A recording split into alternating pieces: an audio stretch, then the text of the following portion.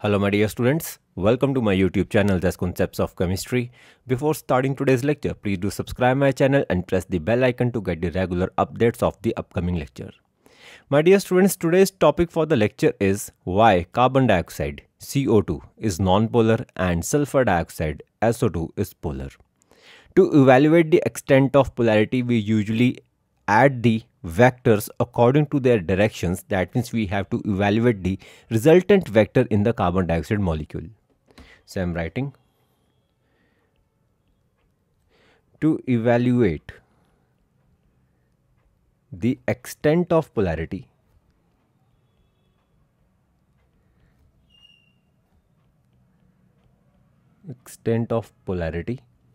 comma, we have to find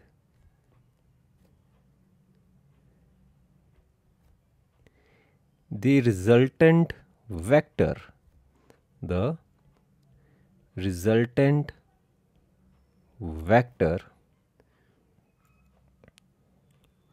of all the vectors, or we can say dipoles, present in the molecule.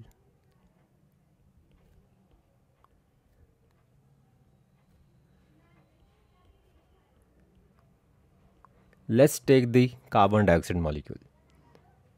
Let's talk about carbon dioxide. It's CO2. Here the central atom is carbon.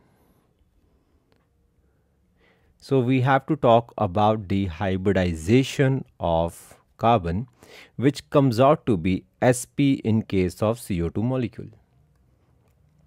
Now, whenever any molecule has the sp hybridization, the structure of that molecule will be linear. So let's make the linear structure of carbon dioxide.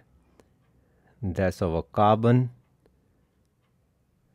that's the double bond O, and that's the another double bond O with a bond angle of 180 degrees.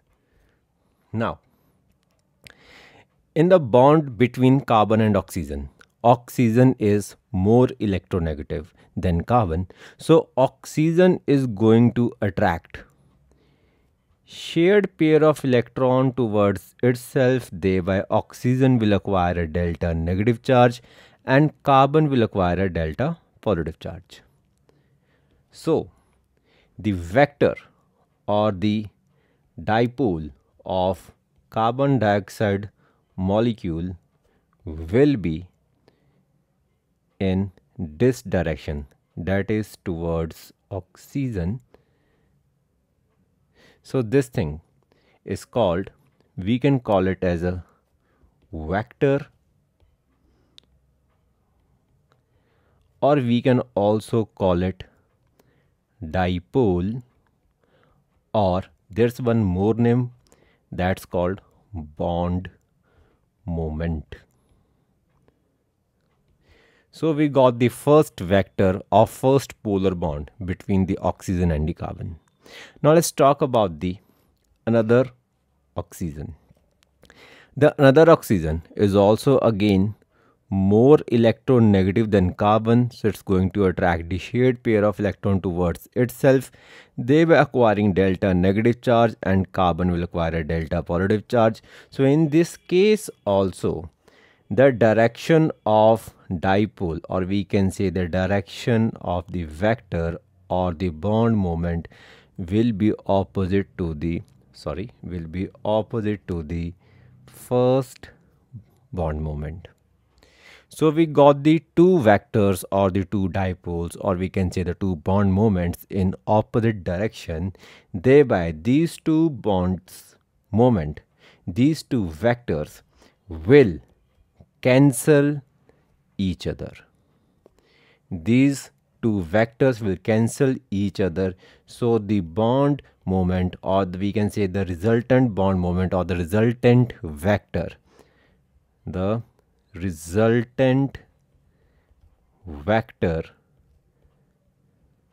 for CO2 molecule comes out to be 0.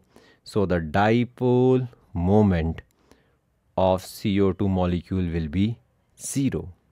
I'm writing it whole. The dipole moment of CO2 molecule will be 0. So if dipole moment is 0, it signifies that carbon dioxide is a non-polar molecule. So carbon dioxide is a non-polar molecule because the resultant vector of these two vectors that are present in carbon dioxide molecule comes out to be 0 because these two vectors are cancelling each other. So bond moment, or we can say the dipole moment of the CO2 molecule comes out to be 0. So carbon dioxide is a non-polar molecule. Now let's talk about the sulfur dioxide. Now let's talk about sulfur dioxide.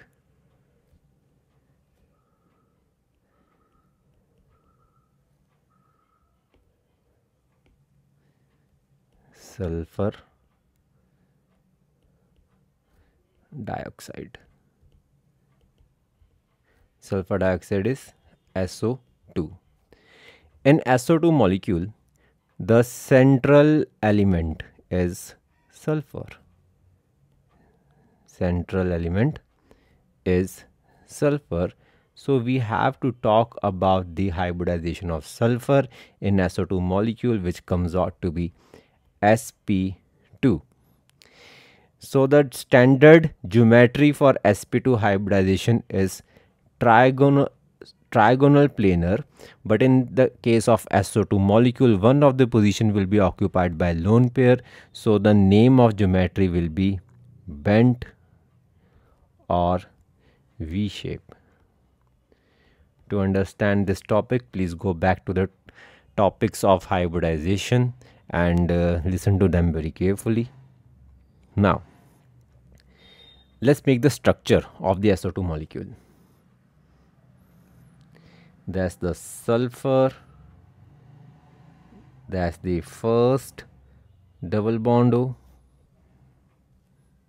that's the another double bond O, and that's the lone pair of electrons. So in this case also, oxygen is more electronegative than sulfur. So in this case also, oxygen is going to attract the shared pair of electron towards itself. Thereby oxygen will acquire a delta negative charge and sulfur will acquire a delta positive charge. So the direction of the dipole, or we can say vector, will be in this direction, that is towards the oxygen. Now let's talk about the second double bond O with the sulfur. In that case also, oxygen is more electronegative than sulfur. So oxygen is going to attract the shared pair of electron towards itself. Thereby oxygen will acquire a delta negative charge and sulfur will acquire a delta positive charge, due to which what's gonna happen, the direction of vector or the dipole will be in this direction, that is towards oxygen. Now we got the two vectors, or we can say we got the two bond moments. Now here lone pair plays a very important role. The lone pair will also have a vectorial direction, but will be in opposite direction towards the central element, and it will be in this direction. So this is called lone pair moment. We got the two bond moments and one lone pair moment. I'm writing that's called lone pair moment, and this is our bond moment or we can say vector, and that's another bond moment, or we can say another vector. Now, but here the point is, the very important point is that lone pair moment, or we can say magnitude of lone pair moment is always greater than magnitude of bond moments, due to which what's gonna happen in this case, all the moments, that is one lone pair moment and two bond pair moments, are in opposite direction, but they are not cancelling each other completely because the magnitude of lone pair moment is greater than the magnitude of bond pair moment. So I'm writing the three vectors,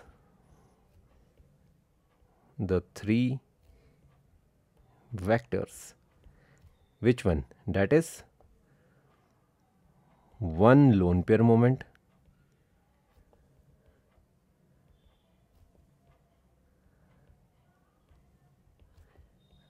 and two bond pair moments.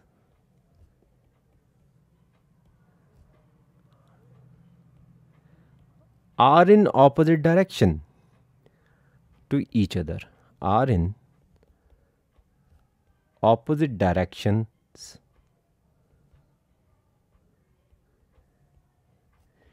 to each other, but they are not cancelling each other completely. Cancelling each other completely. Why so? Because the magnitude of lone pair moment is greater than the magnitude of bond moment or the bond pair moment. So in this case, the resultant vector will not be 0. I'm writing. So in this case, resultant vector will not be 0. That means here dipole moment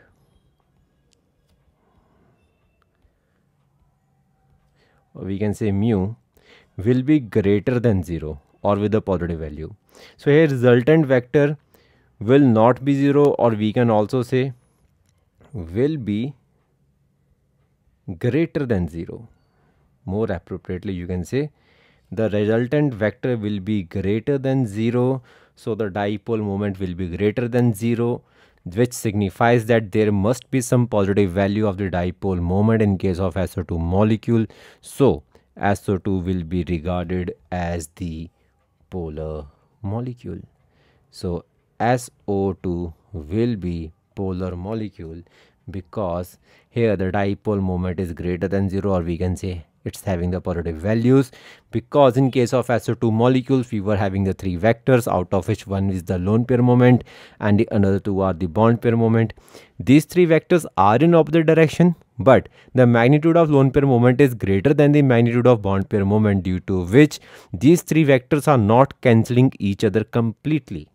So in this case, the resultant vector will be greater than the 0, or we can say the dipole moment will come out to be greater than 0 or with a positive value. So SO2 molecule is a polar molecule. But in case of carbon dioxide molecule, we were having the linear geometry and we were having the two vectors, but these two vectors were in the opposite direction to each other, thereby cancelling each other. So the resultant vector will be of 0 value, or we can say the dipole moment come out to be 0. So it is a non-polar molecule. The dipole moment, what's the dipole moment? Dipole moment is the property that measures the extent of polarity, but dipole moment is a directional property. It depends upon the directions of the vectors, or we can say the dipoles, or we can say the directions of the polar bonds in a molecule. So that's all about for today's lecture. I hope you all understood today's lecture. If any student wants to book a paid one-to-one online class to clear their doubts, then she can contact me. My phone number is mentioned on thumbnail of this lecture. Please do like, subscribe and share this channel to maximum number of students. Don't forget to press the subscribe button. Stay blessed.